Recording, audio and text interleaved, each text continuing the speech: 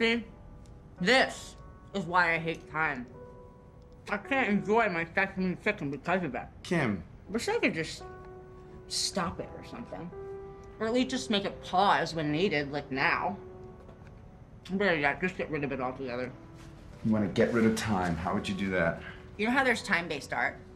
Movies, music, plays, it's all time-based art. There's a beginning and a middle and an end.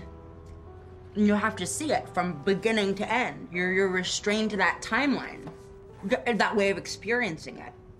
So then there's paintings. No beginning, no middle, no end. You see what you want to see when you want to see it. No restrictions, it's just there.